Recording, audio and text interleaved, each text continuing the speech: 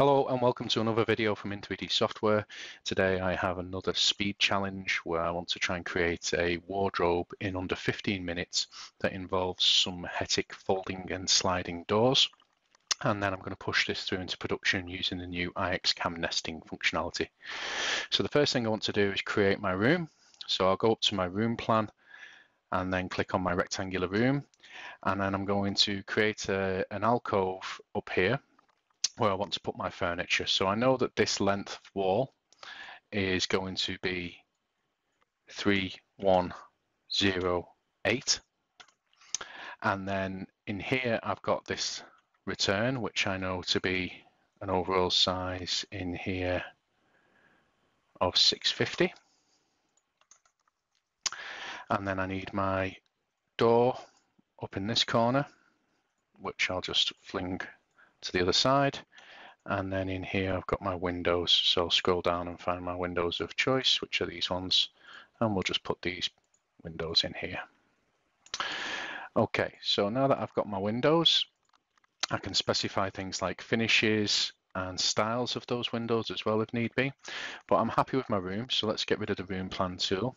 Let's go into a 3D room environment and we'll switch into realistic. And the next thing I want to do is go to the Designer tab, click on Article Designer, and in here I'm going to place my product and use the stretch function to stretch the product to be the full size, and then I can specify the overall depth to be 625. Okay, once specified, I then have the ability to start dividing this thing up. So what I want to do is go to my base section and add in a base. In this case, I've got a raft base. And then I'm going to divide this up. So I need a virtual division, an imaginary slice that's 100 mm down from the top. So that's now in place. And then I can divide this up into two sections in here. So I'll use a linear division of 1 to 1 and use a division in here to divide it vertically. And then I can add in a panel to act as my filler panel. And what I'll do is just copy that entire panel into the other zone. So I've now got my two filler pieces.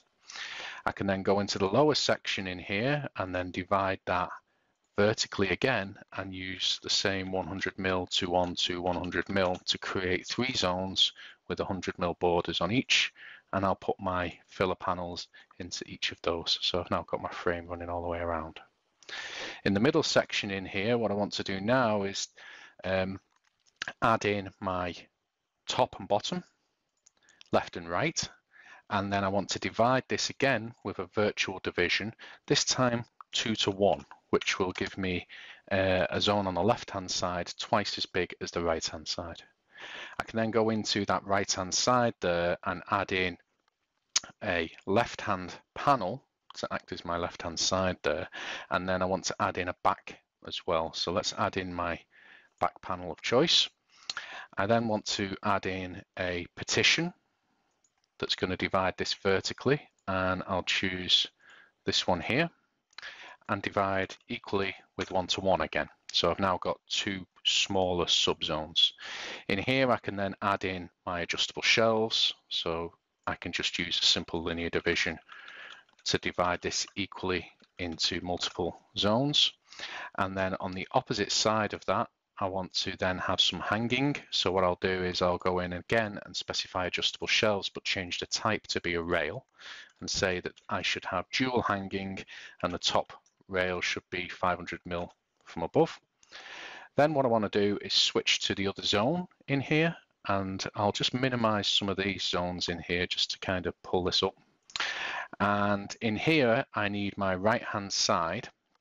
And now I've got my zone. This is still going to be too big for a back. So what I want to do is divide this up with a fixed shelf. I'll use a bottom shelf in this case because I can then bring through some lighting and say that that should be 400 mm from the underside. And then in the upper section of that, I again want my back panel, and it'll be the same back panel as all of the others, but I do want to divide this up with some more partitions into 3 equal zones for my long-term storage up there. So let's go to and set a partition, and I'll choose this one that's brought through some lights on my partitions as well. Okay, so into the lower zone now, what I want to do is use a divider in this area as well. And what this will allow me to do is create an upper hanging and a lower draw zone. So I'll use a virtual split again, 700 millimeters from the bottom this time. So I know that that's a fixed dimension. And in that lower section, I'm actually going to cheat. I'm going to go to the article zone and I'm going to tell it to bring through a pre-built article. This will put my product into that zone and then stretch that parametrically to fill that zone. I'll do a separate follow-up video on how I made this product, so keep an eye out for that. Then what I want to do is go up into my main zone up above and add in my back panel again. And again, I'll just swap that back panel out to be my preferred one of choice. And then I can then add into that same zone in there another hanging rail, which would be 50 mil from above. I can then click tick and we can have a look at the results. Okay, so you'll notice that I've got really big draws in this pre-built product that I brought through, but that's okay because if I go into a wireframe view, you'll notice that there is actually a partition behind my draws, and I can increase my level of detail from a level 2 to a level 6, and that will refresh the build and pull through my internal draw boxes. And as you can see, I've got one common draw front that spans my 3 draws. Okay, so the next thing I need to do is put some folding and sliding doors. So Hetic have a product called Wing Line 77, which is a folding and sliding system, which will look great on this wardrobe. So I want to put this across the front, but in order to do that, I'm going to have to shift that entire zone back here so that it avoids the handles. So what I'll do is I'll modify the product again and go to that zone. So let's click modify product, and then by going into this middle zone in here,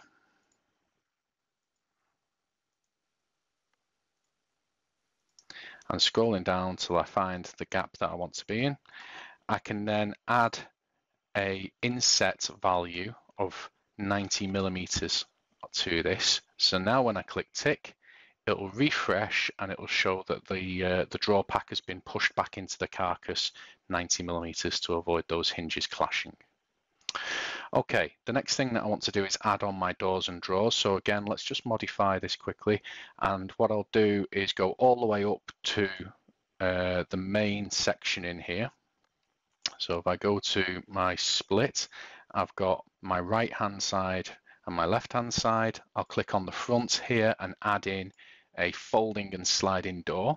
So I've used the iFern data that's provided with the system to download the entire Hetic catalog here, and that's allowing me to pull through all of the various fittings and hardware that Hetic supply. I'm going to drop in my 4 door on this side, and you can see it split that up into 4 equal doors for me. And then I'm going to go on to the other side and I'm going to add in the same folding and sliding, but this time it would be a 2 door. So now that I've got those in place, let's just go and click tick on that again.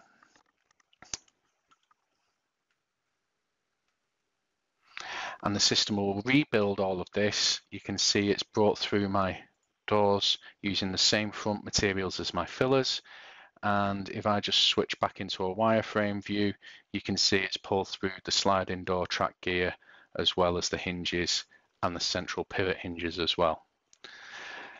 One thing to just alter here quickly is this little filler needs to come down. So let's just click on that part, go to the trim and tell that to come down to the bottom so it's flush with my door, because I want that to overhang the same amount as the door. I'll click on the other trim on the other side and we'll do exactly the same thing. Okay, now I like the interiors of this. This looks good, but I think I'd like my carcass work to match my doors. So if I open up the inside by using the animate function, you can see it will slide open my doors for me. And here I've got my internals, and I'll do that on the other side as well. And I feel like when I'm using my nesting, I might want to get all of this out of one material. So let's go to the options for the product, go to the data for the carcass, and in here you can see that the front is set as 19 millimeter melamine lava, and the carcass is using a white material. So what I want to do is do a quick change to my carcass material so that that's also 19 millimeter lava, and I'll just click tick on that. Again, the system will rebuild it, calculating that new material usage. And once built, and I open up the inside, we can see it's now using the same material to the inside as well. Next thing is maybe we should have some mirrors on the front here, so once we're dressed we can straighten our tie up a little bit. So let's close our doors and use the article related variables to now change our door style. So I'll go to wardrobes and then doors, and then in here I can choose for mirror door and then click apply, and that will reload the system again, but this time it will change out the doors for ones that have got mirrors applied. So now that I've got my mirrors on here, the next thing that I want to do is save the job. So let's save this order, and in here we'll call this wardrobe for mirror.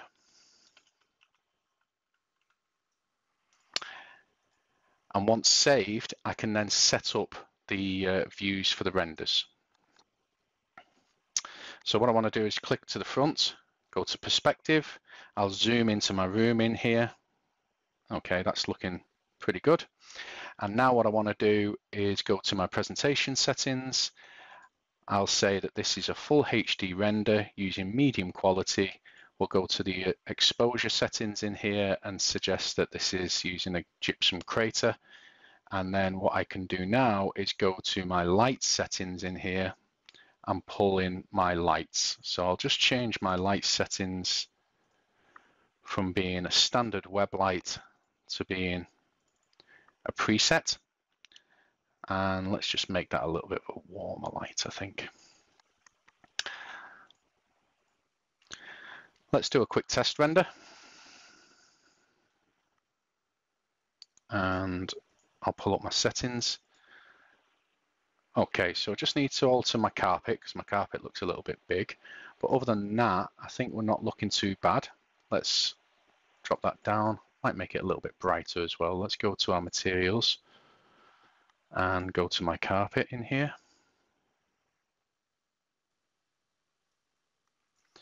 And we'll just change the texture size there. Okay, and I think we'll just orbit around ever so slightly, maybe get a slightly better view and increase that brightness.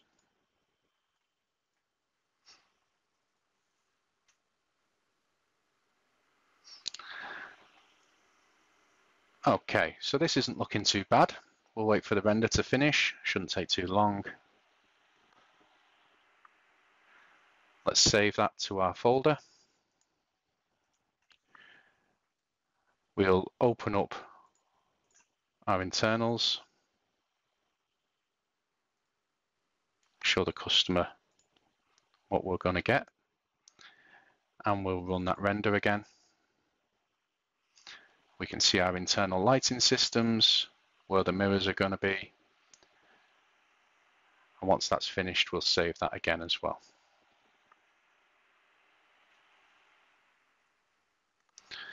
Okay. We don't have long left, so let's just go to our job and we'll save the order, generate our CNC data, and push this into production.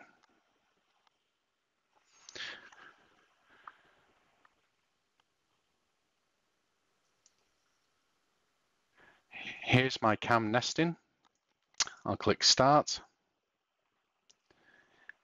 We're generating all of the CNC files, and imos will now start to use the internal optimization engine to get my best sheet usage, and then the files will be directly ready to be put onto the CNC machine. So We're coming up on 15 minutes here. Hopefully we'll be able to get it just in time.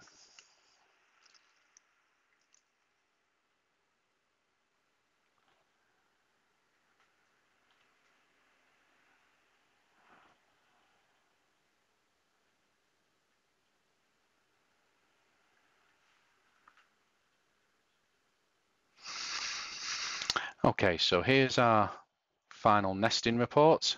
And if we go through, you can see that these are all of my parts. And when we get down to the bottom, we have all of our nested sheets ready to be sent. Let's go into a 2D wireframe view from above. You can see in here we have our material usage. We've got our draw box material, carcass and doors. And just to show our customer the final settings, let's just go to the new iX Showcase functionality within in3D. We'll go to the output and create an iX Showcase. So this new feature is great because it'll allow you to show the 3D design to the customer very quickly. It's generated an upload link that I can then email to my customer. If I just click on this link now, it'll bring up the 3D model that I can then orbit around and then look at on any web browser. What's useful about this is it allows me to also see in X-ray mode all of the internals as well.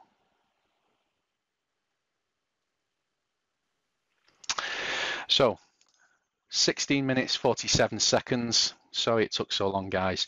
If you've got any questions, if you'd like to know more, please let me know, and keep an eye out for the follow-up video showing the internal creation of that dual fronted draw pack. Merry Christmas, speak to you soon.